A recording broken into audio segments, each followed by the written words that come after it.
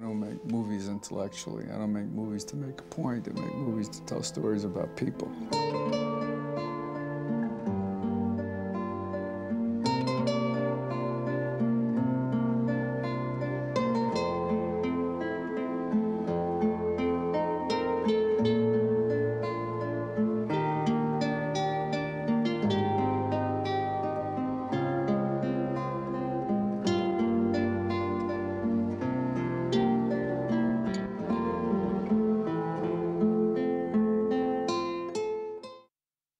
It was a totally convoluted thing with the EMI, and they decided to take a foray into movies, and they only made 3, I think, and this was one of them. And this is the one they expected to be the least successful and turned out to be the most.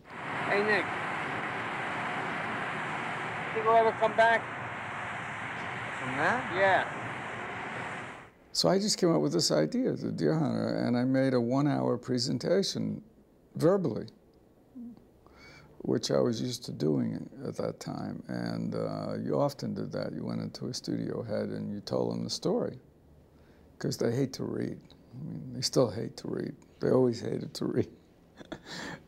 Dino De Laurentiis says, I never read the book until after I make it the movie. Like this happens every goddamn year. You're full of shit, Darren. Who did you say was full of shit? You're full of shit. You're always full of shit. I'm starving. I said, look, guys, if you want to do it when you want to do it, I have to prepare the movie at the same time. I have to cast it, I have to scout it. I've got to go all over the world. I've got to go to Thailand, I've got to go here, I've got to go there, I've got to go to the mountains, or, you know, steel mills. I'm going to be on the road. I need some help with the screenplay. I can't do it all by myself. So I brought in a guy I knew from New York. I immediately went out on the road, and he was supposed to be working off my premise that I presented in front of Dale Olson. And I call him every single night from the road, from Ohio and from Pittsburgh and from steel mill towns and from East Chicago. And I mean, for example, I called him the night I went to a Serbian wedding in Ohio, and I saw the bride and groom drinking from that double cup that John Savage does, and if you spill a drop, you both drink, and it's bad luck, and if you don't, and of course he spills a drop, I says, listen, I saw a great thing, you gotta put it in the script, and I would give him the dialogue and everything. And I was giving him everything verbatim on the phone at night, and when I came back and I read it, and I just could not believe what I read. It was written by somebody who was mentally deranged. And I went to see him at the Marquee, totally stoned on scotch and out of his frigging mind. I said, how could you get it so wrong? I said, I was calling the dialogue into you at night. And he started crying and screaming and yelling, and he said, I can't take the pressure, I can't take the pressure, because we were under the gun. We had to get the script ready. And I have to go home, I have to go home. He's like a big baby, you know. And I said, well, pal, there's a ticket waiting for you. Pick it up tomorrow. And then I had the awful chore of writing the screenplay myself, because we sent him home after 6 weeks. And I had to write the thing on buses, on trains, on cars, at night in motels, and I mean, I worked like a dog. You know, nobody can say they wrote a 3-hour, 45-minute movie in 6 weeks with the depth of the Deer Hunter. It's impossible. Well, what's it like over there? Can you tell us anything? Fuck it. Okay, fuck it. The first person we approached was De Niro. He's the only one who saw the script. And he insisted before he committed to seeing the location. So I had to take him to all the steel mills. I even had him sleep over a steel worker's house. And the guy who plays Chuck, the big guy, he was actually a guy showing us around a mill in East Chicago. He didn't have any idea of even who we were, because I introduced Bob as his agent, Harry Ufflin at the time. This is Harry Ufflin. And then we went to a steelworkers bar afterward, you know, and And because they're open 24 hours, because the mills are going 24 hours on 3 shifts. And Bob leans over to me, and he says, hey, Mike, why don't we put this guy in a movie? So I said to Chuck, his name is Chuck Asperger, and I said, Chuck, how'd you like to be in a movie? He said, what? He said, who are you guys? It was like a line from Butch Cassidy. I said, well, this is Robert De Niro, and he said, no, shit.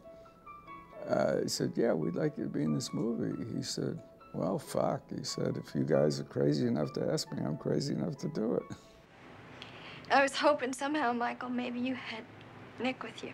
And then I saw Meryl do, on 3 days' notice, Breck's Happy End. She replaced Shirley Knight at the Brooklyn Academy, and very few people know how well she dances and sings. I mean, she should have done Moulin Rouge. She would have been fantastic.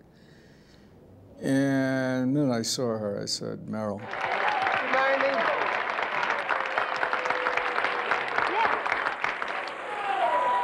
You would? And then we were casting for the part of Nick, and we must have seen thousands of people. We were at the William Morris Agency in New York, and my partner, Joanne, and she said, here, she had a little piece of paper, and she folded it up, and she said, stick this in your pocket. I said, what is it? She said, just stick it in your pocket. Don't. So I looked at hundreds of actors that day. I was so dragged. We went from 7 in the morning till about 9 or 10 o'clock at night. I saw so many people I couldn't remember who was who. And at the end of the day, I had the most stupendous migraine, and I said to Joanne, Joanne, I don't know, who should be Nick? And she said, you know the little piece of paper I gave you? I said, yeah. She said, well, open it up. So I had to search for where I put it, open it up, and it says Christopher Walken as Nick. All right, you guys. Whoever took my boots, I want them back. Well, John was wonderful, because he was dying of cancer. And he and Meryl were boyfriend and girlfriend, and they were devoted to each other. On the set, Meryl was present every time John was shooting. And John wanted to do it because he wanted to act with Bobby, because even though they had been in Godfather, they never had a scene together. So he wanted to do it, but he was reluctant because he knew he was dying.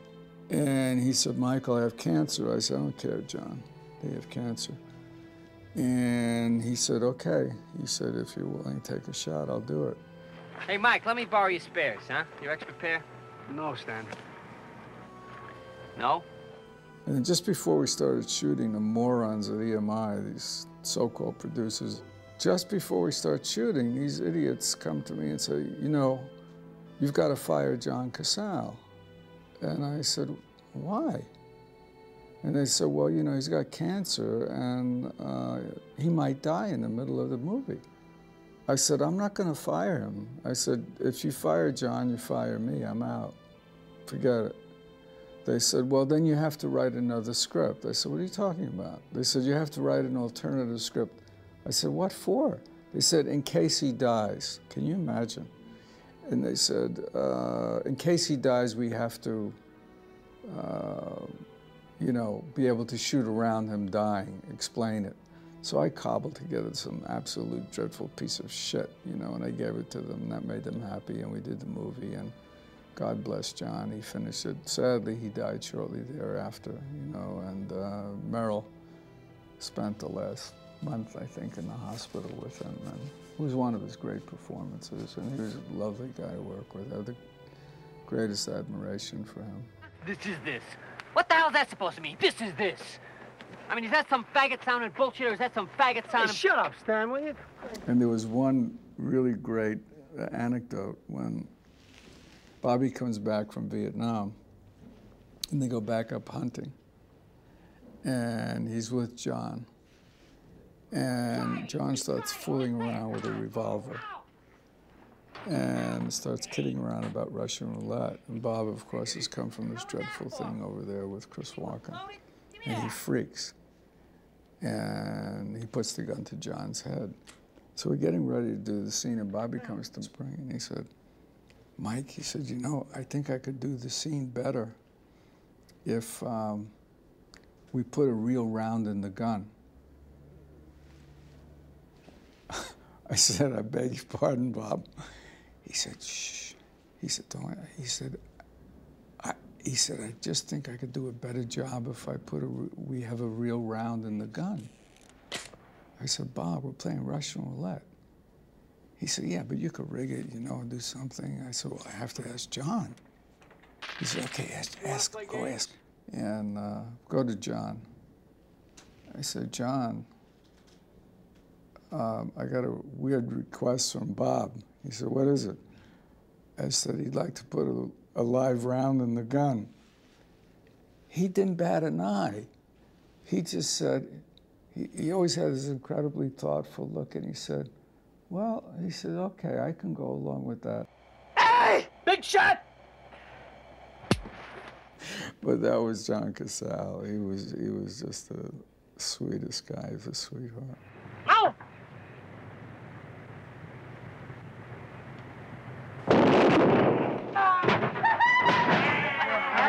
I do have buried in my files. I mean, I do have some clippings, press clippings, from newspapers in Singapore that this actually took place during the war. But more importantly, you know, I mean, they say it was true, and everybody says it was, you know, purely invention. And I think that's beside the point. The real point I had using it was, how do you dramatize war? The main element of combat is waiting, because a firefight usually is fierce, unbelievably insane, and is over in a very short space of time. And then you're either dead, you're a paraplegic, or you're alive. One of the three, there's no in between. And it happens like lightning. The rest of the time, you're waiting for random death. So, as a purely dramatic problem, how do you demonstrate the terror of waiting for random death? How do you do it? You can't do an Andy Warhol thing like Sleep, showing 12 hours of somebody sleeping. You can't show 12 hours of somebody waiting. I mean, they're all the theater. Now, what better way to show the tension of random death than Russian roulette? Because you don't know. One pull of that trigger and you're gone. Or you're not. It's as close as I could come to dramatically being as powerful about combat, real combat, as possible.